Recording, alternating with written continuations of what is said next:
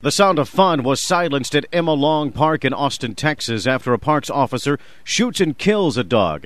Juan Marino owns the animal. He says he was sitting with his pets when a stranger approached. He just came at me, like to give me a handshake or something, and my pit bull jumped at him. And when my pit bull jumped at him, I guess it scratched the palm of his hand. The man called 911, and when officers responded, the dog was on the loose and eventually jumped another park worker. There's a lot of kids are up there, it wasn't a good situation.